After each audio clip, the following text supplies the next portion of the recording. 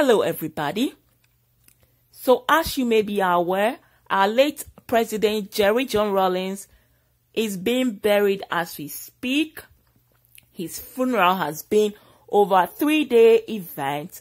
There are so many issues that's coming up with the funeral. The number one issue is that our people are very upset that why is that Jerry being an Ewe man, there is no representation of the Ewe culture at this funeral. The funeral rites was performed with Akan traditions. The pouring of libation, the drums from Adowa, everything was Akan. Say, Oma pipa jeje ni history ni Ewe history ni na efri yinimu. Yan fa no ntunche and then ya meba be kan efa in kwala omo piaba. The kids that are out there, they say Jerry is their father. That's what's trending in social media. A woman by the name of Abigail Rawlings. She's the first woman. We started hearing from her 2 days now when she just popped up in an interview done by SGTV Africa, where she granted an interview, said Jerry John Rawlings is her father and she has known of this since 2002.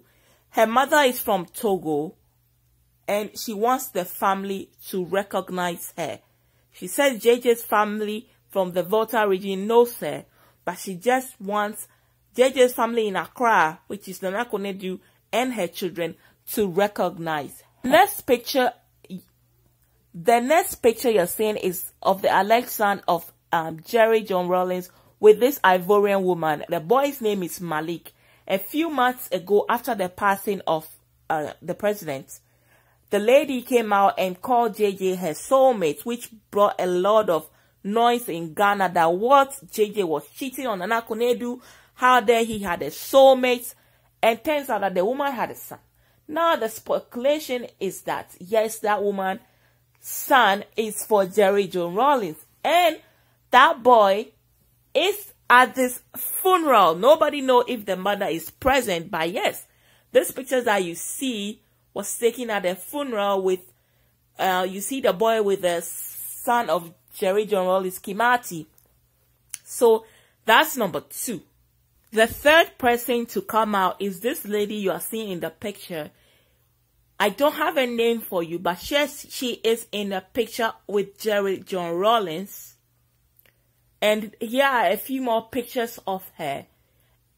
They look alike. The thing is, all these children look alike. Now, everybody is saying in Ghana that, oh, now, dear, every light-skinned person, oh, yeah, you can just come out and say, yeah, Jerry, yeah, me papa. But these three people, especially the women, the ladies, the 2 ladies, the first one called Abigail and this one that I'm showing you right now, have the same looks as Jerry John Rawlings. So this woman is also being alleged to be the daughter of the former president of Ghana, Jerry John Rawlings. This whole thing has been a talk of town. It has brought a lot of conversation about our Ghanaian men. And people are really surprised. But how can you be surprised? Because a lot of men, when they die in Ghana, before you learn that they fathered children, you see a woman bring their child to the man's funeral and will say, hey, I have had a baby with your man.